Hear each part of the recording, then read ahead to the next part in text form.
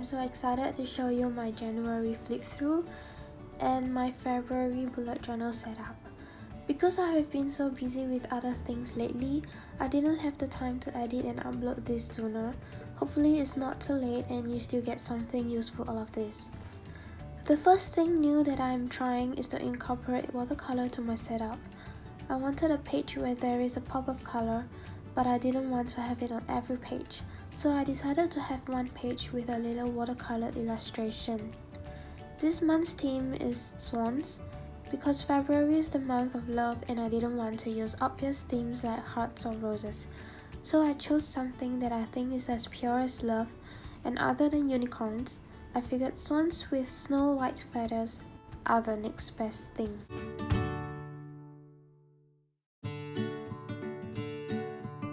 In this picture, I've simply drawn a swan afloat the water with very white feathers and a green background.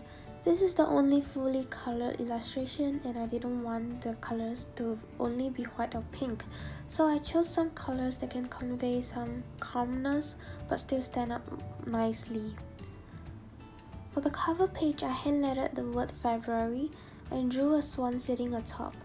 I drew some lotus flowers around it because in Chinese culture, lotus is a symbol of purity, and that is exactly what I wanted to portray here. For my next page, I glued my watercolor illustration at the top and proceeded to draw out my calendar of February with a little more spacing than normal. I believe each alphabet or number is sitting in the center of 9 dots. I wanted to have a quote somewhere in my setup, and this page is as good as any. While I have no idea where this quote came from, I sincerely believed in it and I wanted it to accompany me through February.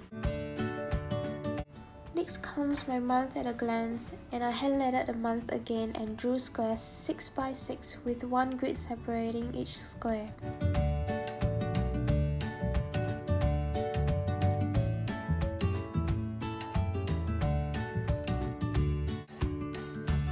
I drew shadows for each box and illustrated the spread with another swan with some light pink accents. I also wrote the dates in the middle of every box using a very light grey Tombow brush pen.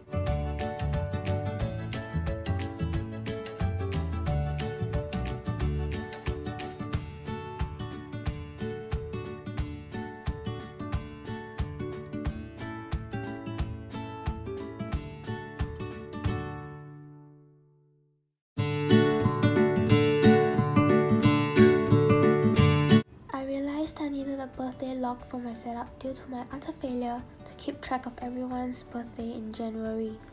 I wrote the title in simple spaced alphabets and drew a line on the left-hand side straight down, writing the dates right beside it, leaving space for me to fill in the names of anyone who has their birthdays in February.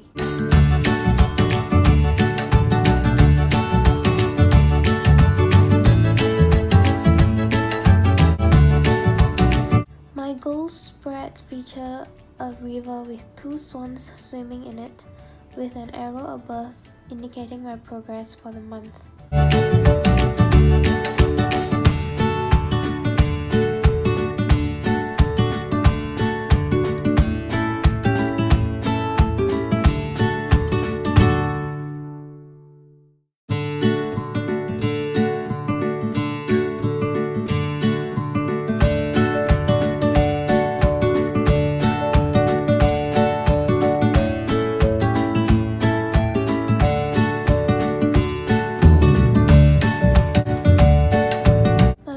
Page was a little unconventional, with no rhyme or reason to it at all. It is just there so I can write where I spent my money on, but not for accuracy or actual tracking.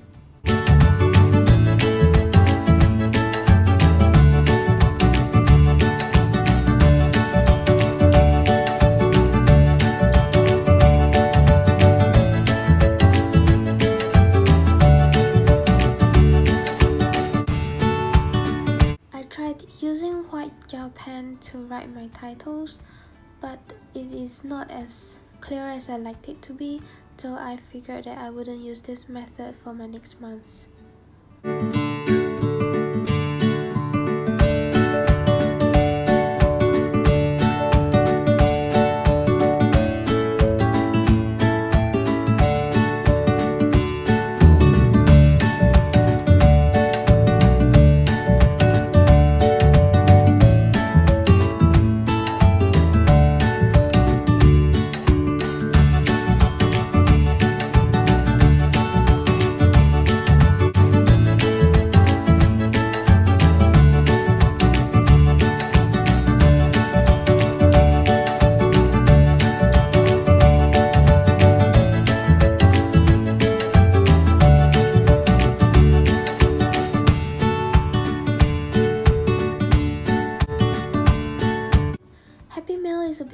my life due to the number of subscriptions I have and the online shopping I do.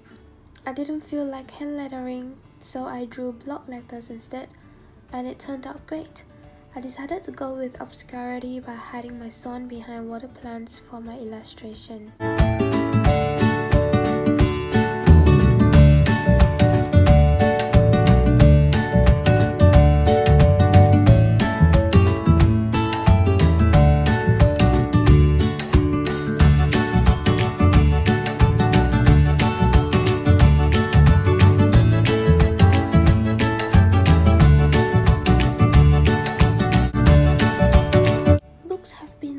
Part of my life when I was younger, and I wanted to pick it up again, so I drew a bookshelf and drew a swan sitting on top wearing glasses. I planned to fill this shelf with books by the end of this month, but we all know how life usually gets in the way, but I can hope and try my best.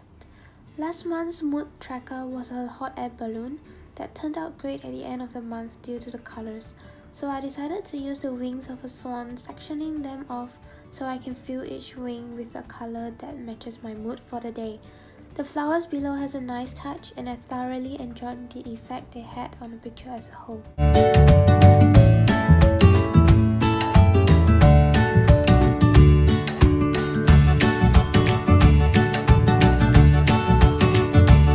Next spread will be my daily trackers, and it is pretty standard. I wrote the dates on the top axis and the things I wanted to track on the side. I skipped the next page and went on to create my sleeping log instead. I have been sleeping later and later, and I wanted to adjust my body clock back to an earlier time, so I decided I needed a sleep log. Again, I wrote the dates on the left axis but wrote timings starting from 11:30 to 10:30 with 1 hour intervals with 2 dots each. Following that, I created a really simple page to dump all my YouTube video ideas before going back 2 pages to finish my illustration. I drew some swans in a pond surrounded by some rocks, with a hut on the side and green grass everywhere. I wasn't too satisfied with this page, but I let it go for now.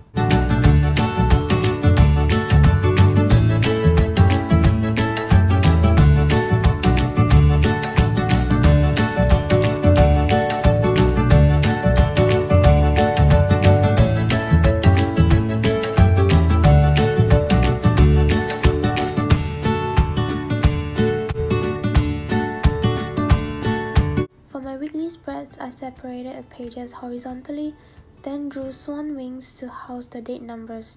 And this is it! If you like this bullet journal setup, please give a thumbs up and subscribe. And if you'd like to be notified whenever more bullet journal videos are up, don't hesitate to click on the bell. Bye!